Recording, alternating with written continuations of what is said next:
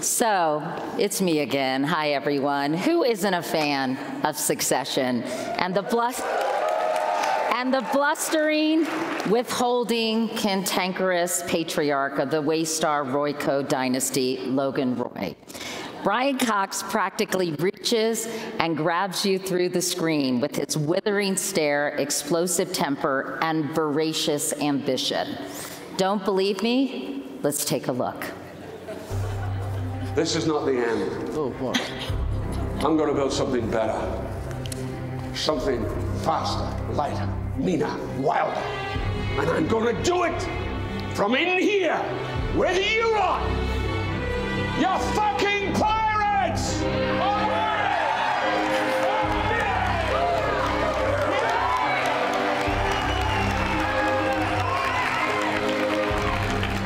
Give him.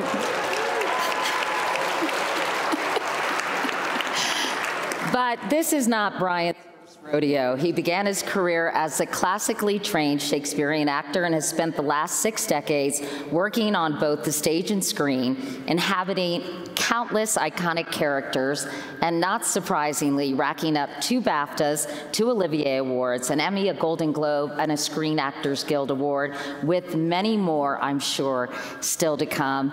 Please welcome Brian Cox. Thank you. I'm so thrilled to be talking to you. But first, I have to ask you, Brian, do people really come up to you on the street and ask you to tell them to fuck off? All the fucking time.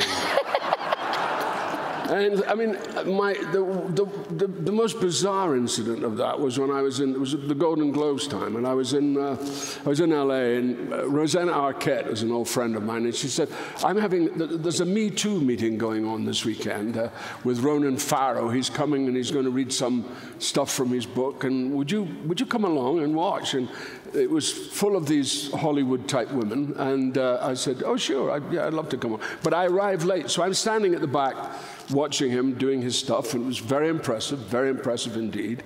And he finished, and they gave him a round of applause. And they turned around, and they saw me, and they immediately went, oh, they get their devices out, and they went up to me, and they said, could you tell us to fuck off?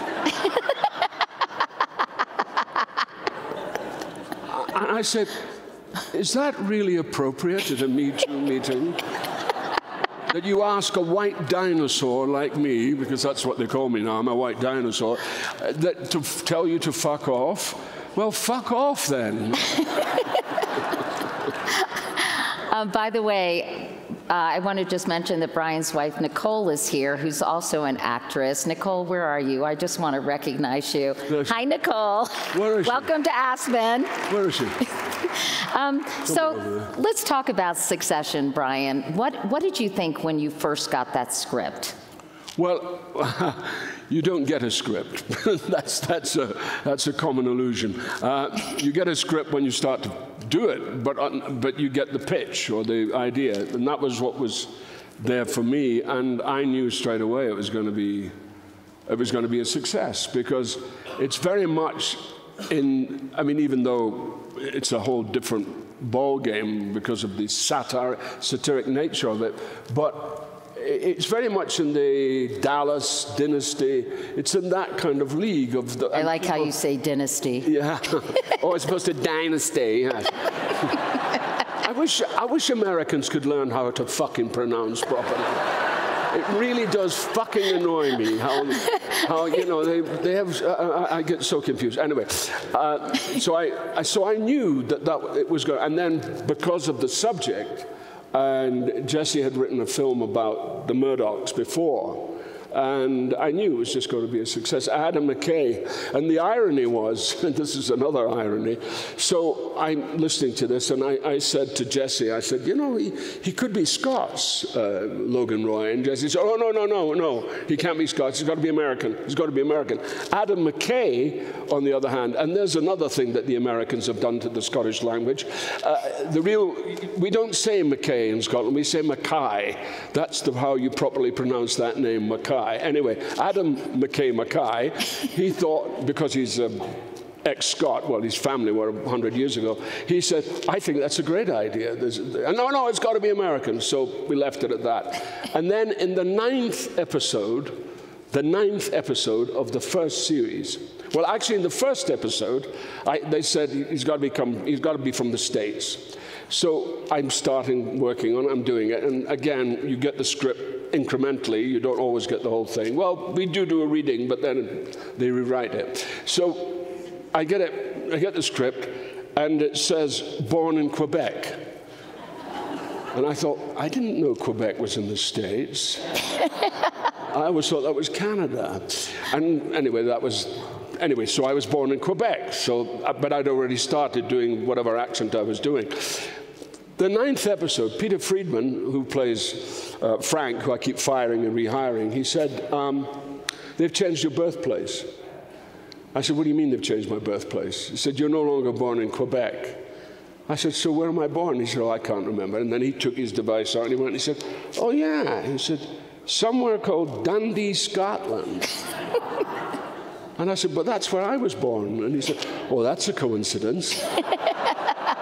I said, yeah, it's a hell of a fucking coincidence. I said, this is the ninth episode, and now you're telling me I'm Scots? And I thought I was American Quebecian, or Quebecois American. I said, this is ridiculous. So I go up to Jesse and I said, so what is with the change of nationality? And this is typical of writers. He said, oh, we all thought it'd be a little surprise. I said, it's a hell of a fucking surprise. I said, I've been working on the show for 9 episodes, and suddenly I'm this, Scot. Anyway. I'm so glad I asked everyone at the Aspen Institute if I could drop an F-bomb during this interview. Sorry, you've started me off now. It's fine. My language is normally quite good until I get into situations like this. Well, let's talk about, you mentioned it's like Dynasty or Dynasty and some other sort of dramatic shows, but let's talk about it a little bit more, Brian. What is it about Succession that just grabbed people and made them, so excited week after week to see what was going to happen? I think we live in this age of the ultra-rich, and we see it all the time with the horrible Trump and Elon Musk and Bezos. We see the rich are getting richer, and the gap. As a follow-up, I did a program which has not been released here yet, called How the Other Half Lives. I know, I actually watched the trailer. Oh, it looks amazing. So that was a heartfelt thing, because I had to go home to my hometown and see how poor people had become and how worse it was even than when I was a kid. I mean, depersonalization. In the block of flats that I lived in, everybody had their name on the door, but now they've taken that away, and they all have numbers. So this whole depersonalization that goes on, and the poor are getting poorer, and the rich are getting richer. And then the other thing that goes with the rich is this sense of entitlement. And that's what you're dealing with in the show. And it's satirical, but it's also about the state of the world as it is at the moment. And that's why I think it's a very original and very unique show in that way. When I was watching it, sometimes I would think, I loved it, and I thought the writing, obviously the acting, but I would kind of say to myself, I don't like any of these people. No, this is the interesting thing. Everybody didn't like the people, but then they couldn't do without them. They wanted to watch it more and more and more, and that's the strength of the show. It's also, it's also essentially comic in its undercurrent. So there's a lot of that element, and you see it with people like Kieran, and Nick Braun, and even Matthew McFadden, and occasionally me. So. That element is quite strong, that satirical humor that goes through it. And it's also something that's very because predominantly we have 2 or 3 American writers, but it's predominantly British writers. All of them are mainly British. And so they have that kind of sharp political sensibility, to get at the subject.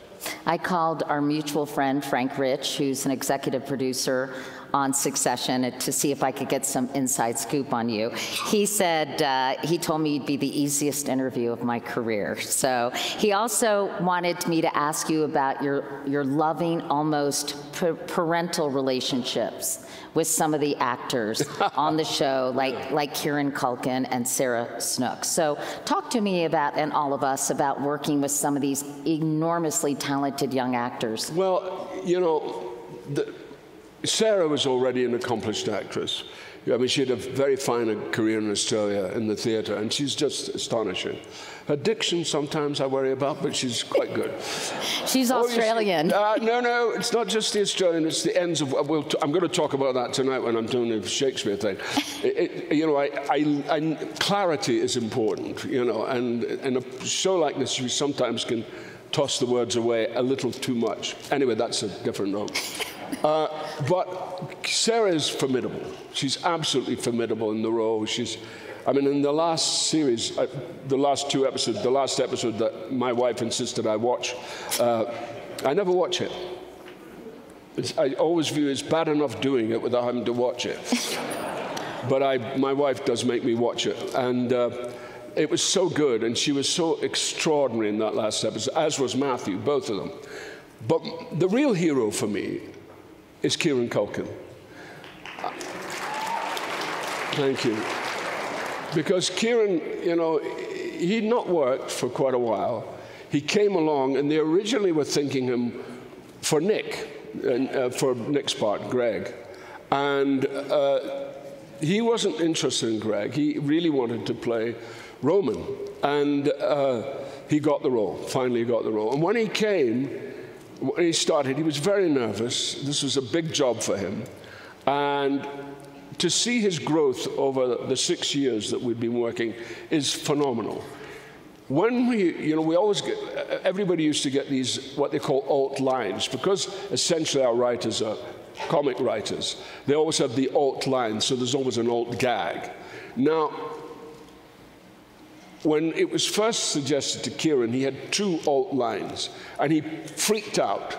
He didn't know what to do. He thought, what am I going to do? I said, you'll be fine. Just do it. It's okay. You'll be fine. By the end of the show, he was doing 5 pages of alt lines. You kind of got that sense, yeah, because he's so... And he just became more and more wonderful. And to see him grow and gain in confidence, and to see what a job does to an actor in that way, where suddenly they blossom in the most extraordinary way. And that was what was so wonderful about working with Kieran and seeing him come to that, as you know, as with the others as well. You know, meanwhile, though, it's pretty obvious that Jeremy Strong, Brian, got on your last nerve. He plays Kendall Roy, and he's a method actor. I've been reading a lot about this, and insisted on staying in character. When you say he should celebrate his gift and go back to his trailer and have a hit of marijuana. That's the best way to do it. Why are you not a fan of method acting, and how does that differ from your approach to a role? Well, I'll tell you what happened. I'll try and make it as short as I can.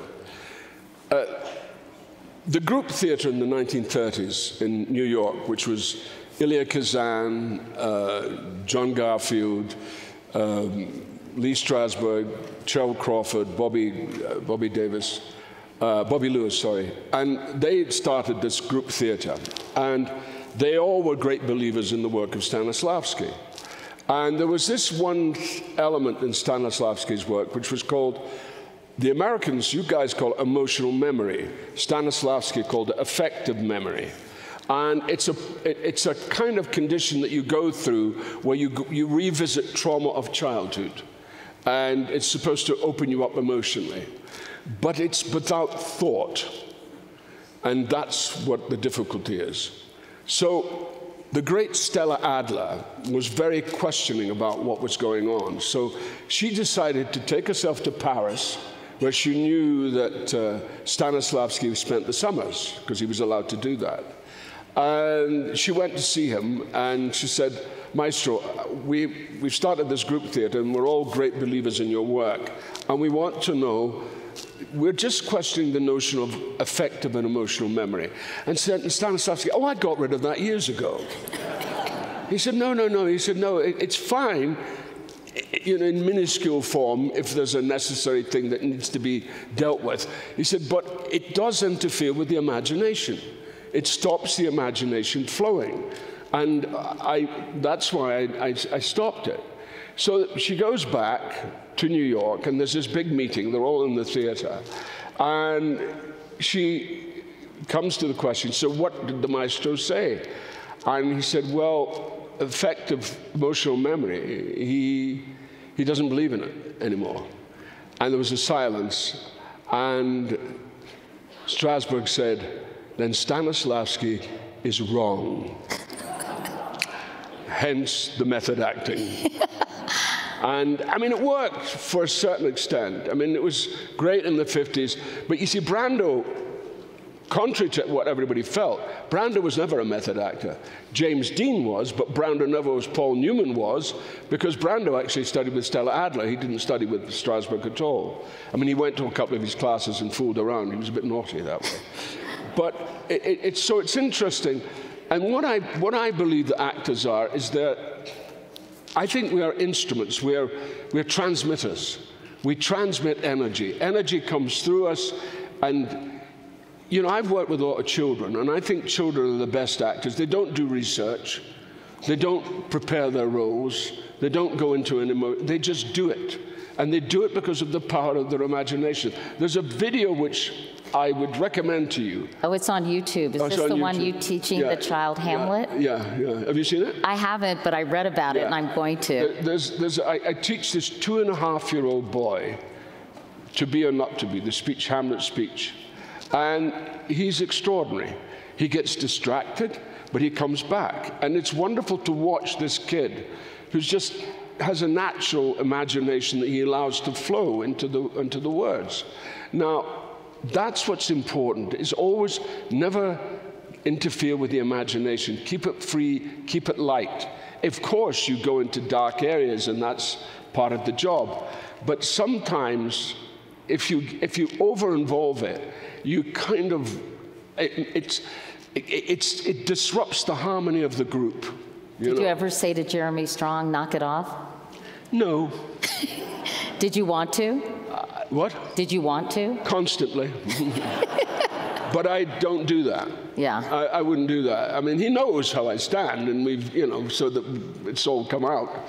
And we're very sweet. I mean, I love acting with Jeremy. Don't get me wrong. Jeremy's a wonderful actor. I just don't think he needs all that nonsense. You know, I think he can do it without all of that. And he has, I mean, my example of that is Dan Day-Lewis, who was a brilliant actor, absolutely brilliant actor. I was watching the program that's on Steven Spielberg, and it was showing him, revisiting him as Abraham Lincoln. I thought it was an amazing performance. But Dan retires at the age of 55. From my point of view, as a 77-year-old, 55 was when the parts started to get better. That's when you really started to enjoy the work, because suddenly at the age of 55 you think, well, I know a bit now, I can actually do it a wee bit, you know. But Dan's going, no, it's too much, it's all too painful, and you go, oh, bollocks, just do it. And you've got incredible, exciting projects, which we'll talk about in a moment, but I want to talk a little bit more about Logan Roy, if I may. Mm-hmm. You talk about this character, how it's never fully explored, Logan, yeah, what makes him tick. And you said in one interview that it comes from a bitter experience. It's a mystery because Jesse Armstrong hasn't revealed it. I mean, you saw me swimming in season 1, episode 7, and you see the marks on my back, but it's never explained.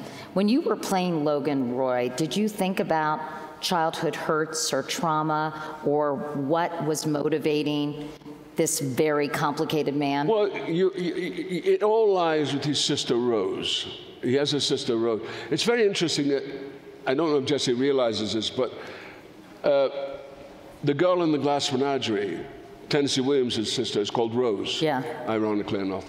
So she had polio, she got polio, and he may have given it to her. That's what he feels.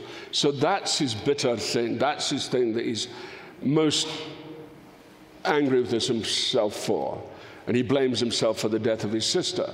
And Jamie Cromwell in the funeral scene, does this brilliant oration. I thought it was really moving. And then Kieran's reaction was just equally moving about telling the story, the background of the family. And I just felt that Logan is constantly misunderstood. He's regarded as being this bully or Hector. Well, he does all of that. But all he wants to do is find a successor from his own children to take over his job, to take over the business.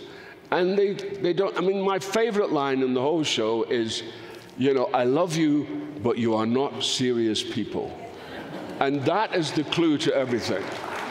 It's really about entitlement. Exactly, it's about entitlement. That they're playing the entitlement game all the time. That they haven't naturally. They're there at the front line, so therefore they should be able to take over and should be. But they haven't got the balls to do it. None of them. And also, they vacillate so much. I mean, he thinks that he has a strong feeling about Shiv. He really does think that Shiv could do it, and he hopes that. But then Shiv, she just dissipates everything. She talks too much. She's going to one way, then the other. She loses the singularity of purpose, which she so clearly has in the beginning episodes, and it becomes very dissipated. So Logan is always in a state of having to deal with these children and deal with them in a way, you know, yes, he's hectoring, yes, he's bullying, and yes, he's a particularly tough father. And he doesn't know how to express himself because he's never known how to express himself. So that's his loss, that's his tragedy, if you like. But I've always felt, I mean, there's an example. In the last episode of the end of the third season, when Jeremy and I have that big sit-down dinner together, and Jeremy, the guy brings on plates, and he hands the plate, and he said, "Oh, that's not for him. And I know that that Kendall has done that to make me think, oh, that's poisoned, you know, and I go along with it. Because I know it's not poisoned, but I think it's a bloody silly thing to just do that thing of thinking, trying to make me think this is a poisoned plate. And so I bring in my grandson, and I get him to test the thing. And everybody thinks, oh, it's horrible what he's doing to his grandson. He's no intention of poisoning his grandson, because the bloody thing isn't poison. He knows that. But of course, everybody thinks, oh, that's so cruel. But they don't understand what the real motive is. The real motive is to say, listen, Kendall, you are making such a stupid mistake, and doing these little gestures where you're trying to make me think one way will not work. It will not work. It will not cut any mustard with me. And that's what's so great about the role, is the role is open to such delicacy of interpretation. I want to spend a few minutes just talking about your childhood, Brian, because you grew up, as you mentioned, in working-class Dundee. Your father was a shopkeeper. Your mom worked at a jute mill. She did originally, yeah. And I know your dad died when you were just 8 years old and left you and your mom pretty destitute. Yeah. You've said that your early life in poverty affects you even today. Oh yeah, yeah. It's like talk about that. It's the Damocles sword that hangs over my head. I mean, it just is. You know, when you live at the level of poverty that we lived at after my father passed, it was pretty awful. But the irony was, I didn't feel it at the time. I just got on with it, as you do. You just adjust. You know, you lose somebody, you adjust. And, you know, it's just, you know, we so underestimate our own powers. We're constantly looking at belief systems to help us out, but we forget about who we are, how important memory is to us, and how we are sustained by memory. And we underestimate memory because we all have it. That's what we all share.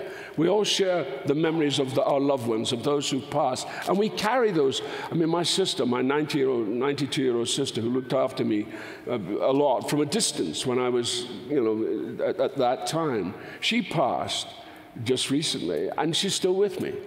I mean, she'll always be with me. My dad is still with me. My mum is still with me. These people are still with us. And we forget that's an extraordinary power that we have, that power to hold on to those people from the past.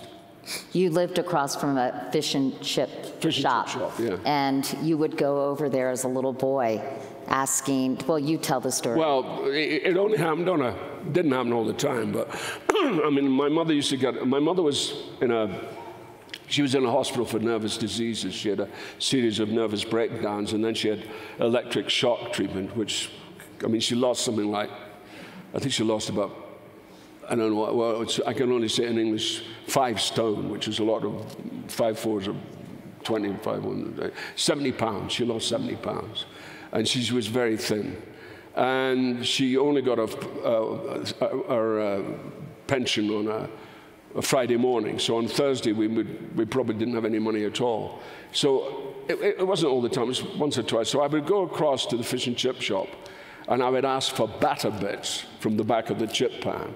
And that would be our dinner. So they would pack up the batter bits and give it to us, and that's what we ate. I know that the theater, acting, movies, kind of, they saved you in a way. Oh, yeah. I read that there were 21, how could this be, 21 movie 21 theaters? cinemas. There were 21 cinemas in my hometown in the 50s. Now there are 3. And it was amazing. You would go constantly? I'd go to all of them. From the age, I went to the cinema, this is the other thing, I went to the cinema on my own from the age of 6. You know, I would go off, disappear.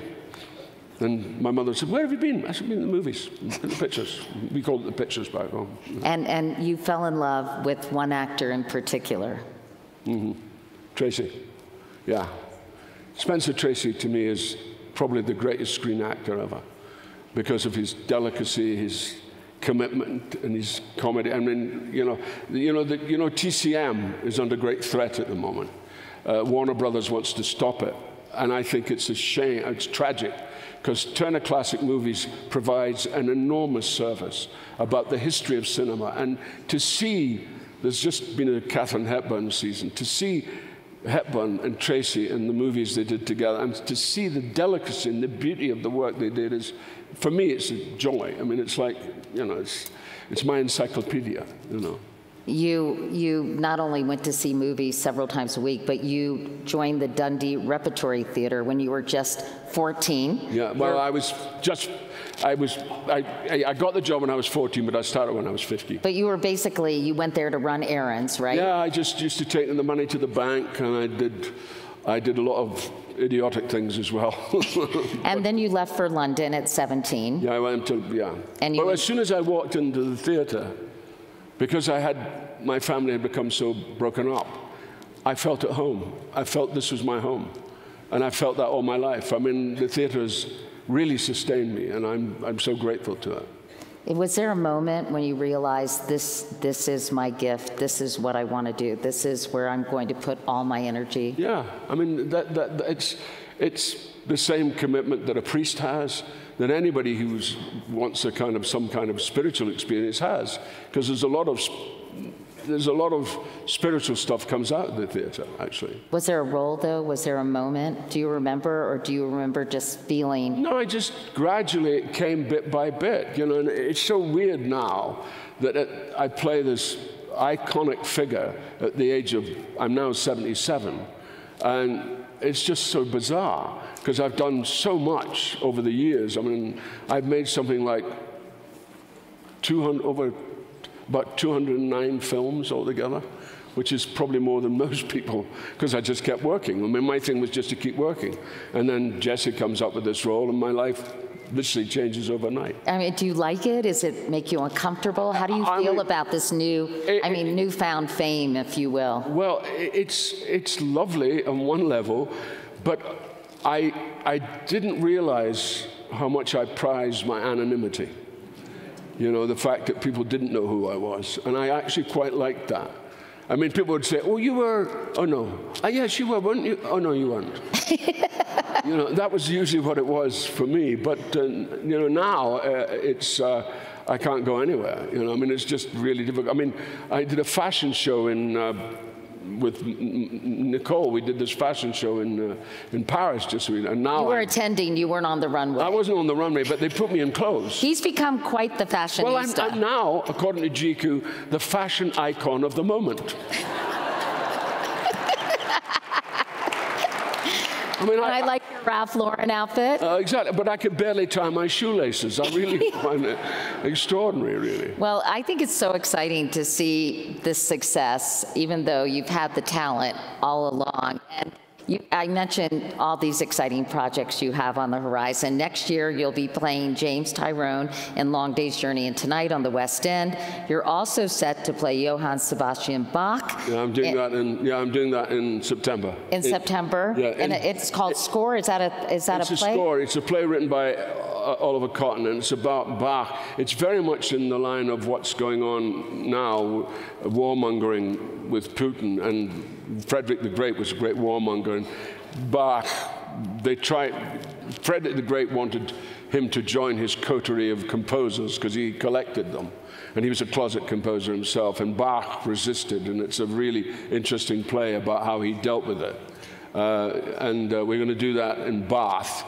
You also have your directorial debut. I have which was supposed to happen now, but I've delayed that till next year. So That's a film called Glen Rothen. It's a film about two brothers running. Well, one brother runs the distillery, and the other brother was the talent, but he left 35 years before, and he's been brought back into the fold for different reasons. So it's a great script. So you're 77, but as you've mentioned twice, and I mean, the world. Your oyster. Isn't it amazing? It's pretty incredible.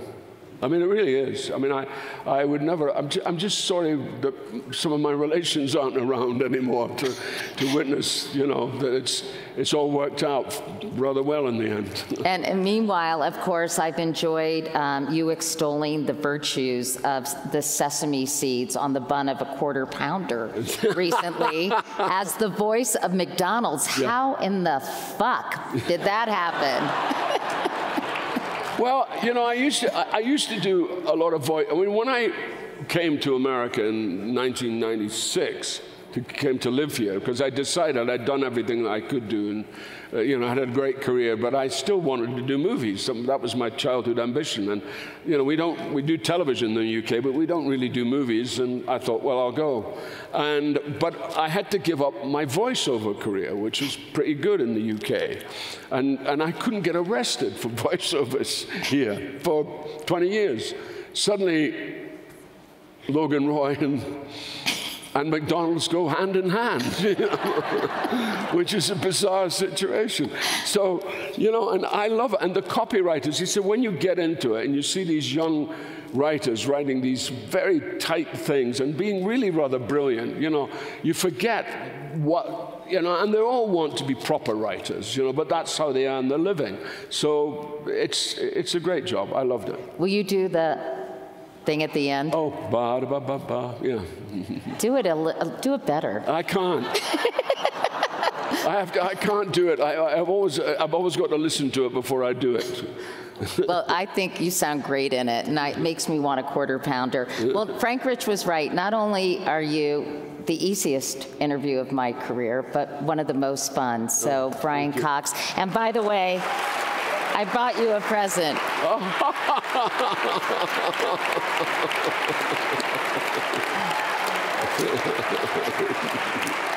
Okay, this is all I have to say to you now. I cleaned it up.